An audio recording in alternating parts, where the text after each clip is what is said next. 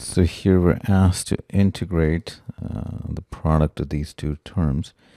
And the key thing is to actually multiply it out or distribute the square root of x. So this becomes derivative of x times root x minus root x. And then I'm going to integrate it by parts, separate pieces. So that's x root x dx. And I'm going to write everything in powers of x. So this is x to the 1 times x to the half. So this will be x to the 3 over 2. And then that's just x to the half.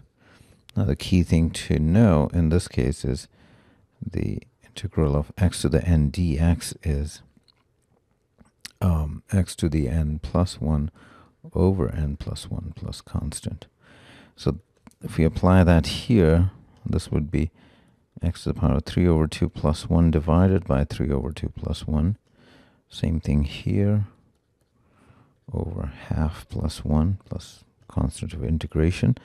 Numerator becomes 5 over 2. Now this is also 5 over 2, but flips.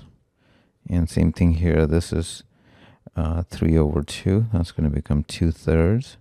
And the exponents add up to 3 over 2. So that's the answer, which matches with choice A.